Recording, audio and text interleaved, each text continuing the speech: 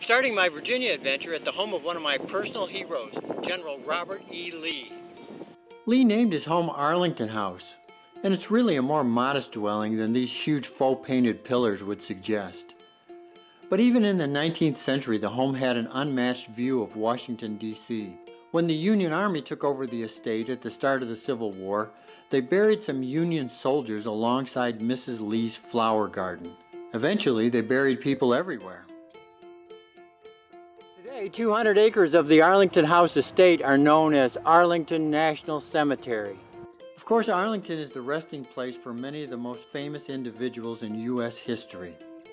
But it's the graves of thousands of soldiers and sailors and Marines that gave me the most cause for reflection and gratitude.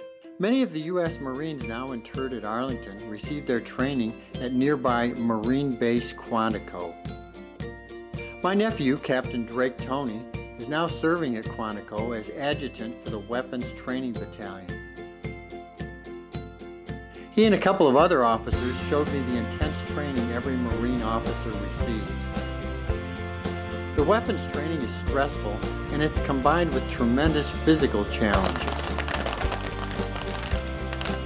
Standing here on one of the many obstacle courses at Quantico, I thought about trying a couple of these things, but that's really more adventure than I want. We concluded our day with a visit to the Marine Corps Museum, a remarkable tribute to the military branch that is always first to fight.